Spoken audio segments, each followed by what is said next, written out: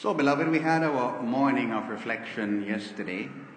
We looked at the person, the journey of Peter the first Pope, what it meant for us in his journey, understanding our role as being the body of Christ, members of the church, the bride of Christ. And then we ended the morning's reflection with looking at the finances of the church. Those of you who are there will know where we are in terms of finances. Those of you who weren't there, God bless you. Feel free to call the office and find out if you want where we are in terms of our finances. But so far we're doing pretty well. We thank God for his blessings. Beloved, as we journey through life, we can all use God's healing, whether it be for ourselves or the people who we know. One thing is certain, we cannot survive on our own strength.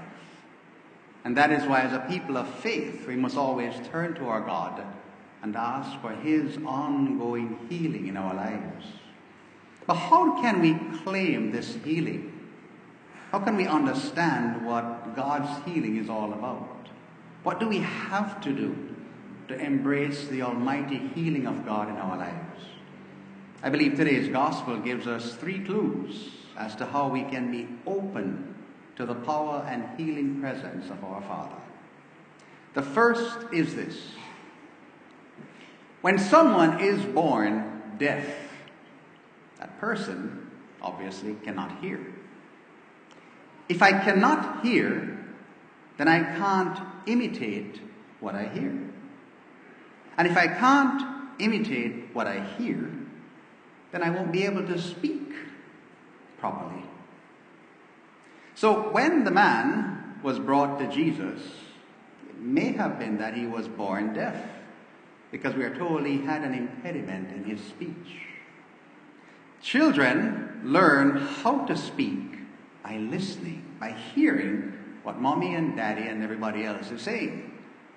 And when they hear, they then form their own imitation of what they hear until eventually they get it right. That is why parents are often encouraged, don't stick to goo goo gaga, who's a little cutie poo. Speak properly to them. In fact, mommies who are pregnant are often reminded, once the child is in your womb, start reading good books aloud, so that even from the womb, the hearing, which then leads to processing in the mind, hopefully will become that which is imitated later on through speech. When it comes to our spiritual lives then, beloved, and we find ourselves in a place of pain, of suffering, of darkness, of sickness, of near death, either for self or someone who we know and love, we have to ask for that grace in that moment in time. Lord, touch my ears. That is what the crowd begged Jesus to do when they brought the man to him. Lord, heal him. Lord, touch his ears. Why? Because if we don't ask for the Lord and give him permission to touch our ears, what will happen? We will end up listening to the voice in our head. A voice that is struggling with the pain and the suffering and the anger and the disillusionment that surfaces. And if we're not careful, not only do we choose to listen to that voice in the head, we also find ourselves going to people and listening to their voices. And depending on where they are in their spiritual journey, their voices may or may not necessarily lead us to what God wants us to do or how we are to live. What we all have to understand is that the Lord wants to touch our ears, but we have to allow him to do it. You've often seen me perform infant baptism, and part of the ritual is, may the Lord touch your ears to hear his word. Why? When we learn how to tune out the voice in the head or the voice of the people around us, we will hear God speaking. And what is God speaking? God is saying, be comforted. God is saying, be healed. God is saying, I am with you, be strong. When we turn in on ourselves, or if we look for it elsewhere, we may find that we are moving away from God and blocking His voice. Every time the gospel is to be read, I often say to you, pay attention. Listen to a reading from the gospel. Because if we come to celebrate the presence of God, but choose not to listen to His word, how will we hear His comforting presence and words in our lives?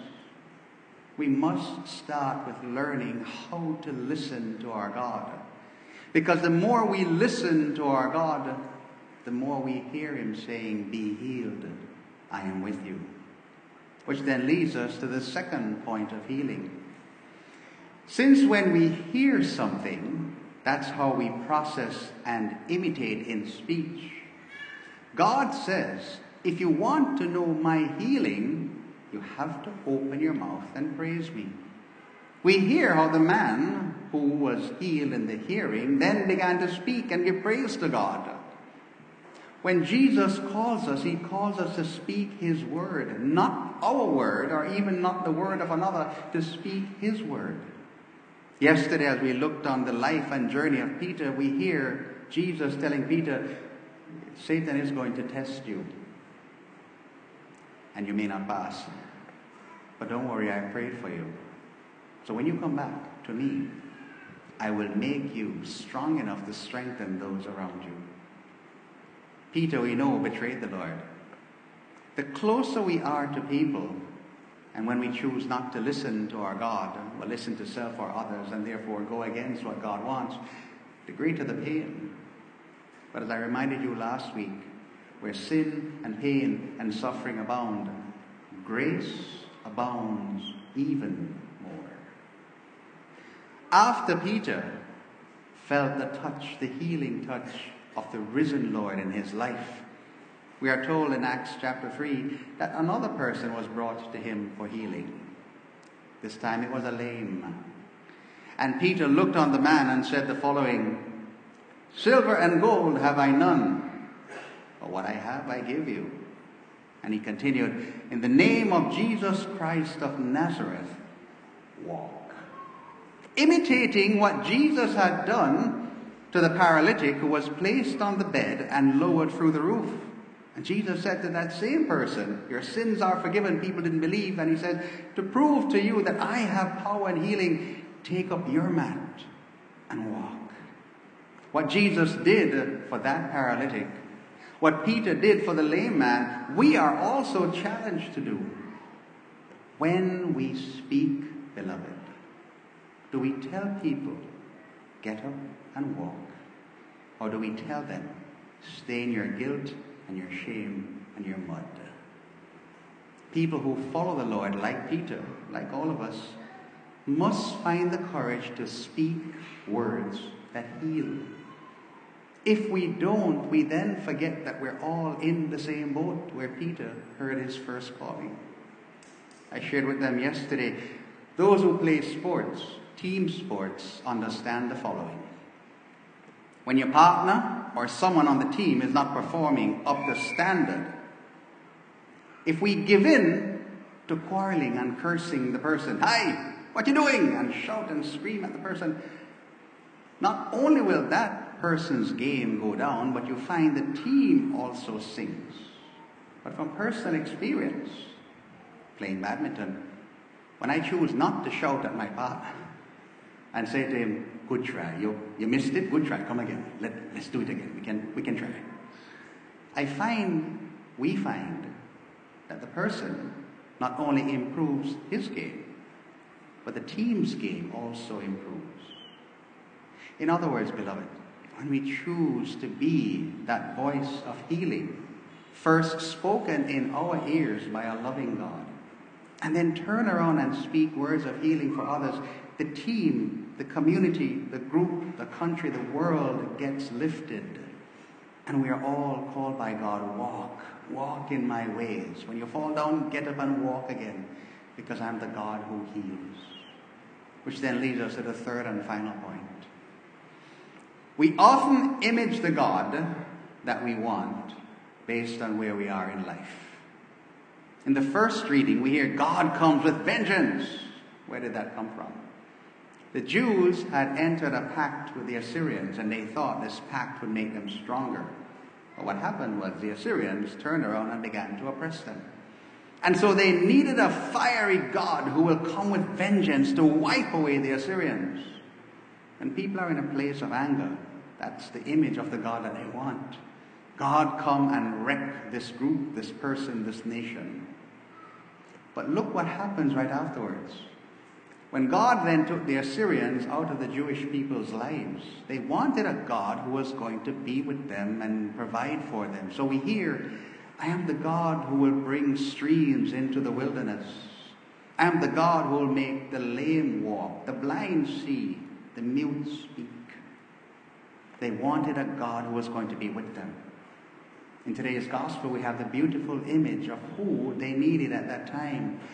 A God who heals. It's what's happening in our families, it's what's happening in our churches, our country, and our world. We need this image of a healing God. We need His power in our lives to keep carrying on. And so, beloved, if we are to embrace that healing, each time we come to prayer, ask ourselves, what's the state of my mind and my heart? Because that usually is the image that I project onto the God who is always present. Speaking of healing, I have been sharing with you that for the past year and a half, it has been pretty trying where my mom's health is concerned. Been a lot of back and forth with the doctors and tests and even with surgery. But the past 2 weeks, her health has declined dramatically. It's been rough, it's been a joy, it's been challenging. But after 20 years of ministry, beloved, I'm drained. I'm tired. I've been the only priest here at Stella Maris all these years. I was at St. Richard's for 11 years as the only priest. I love doing what I do. But right now, my parents both need me. I'm an only child, not spoiled. But they need my presence because of where they both are at. And recent experiences with Mom these past 2 weeks have been pretty scary. So, beloved, I have spoken to the Archbishop and I've asked him to give me some time off. I'm taking a sabbatical.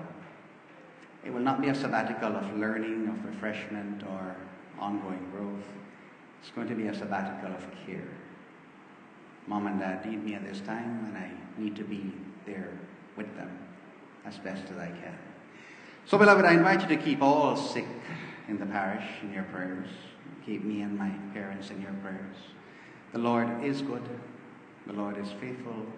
God always provides the healing that He sees that we need. I've shared with you, sometimes He heals the mind and the heart. If He chooses, He may heal the body and the spirit. But no prayer for healing ever goes unanswered. To our God of life, love, joy, and healing be glory and praise forever and ever.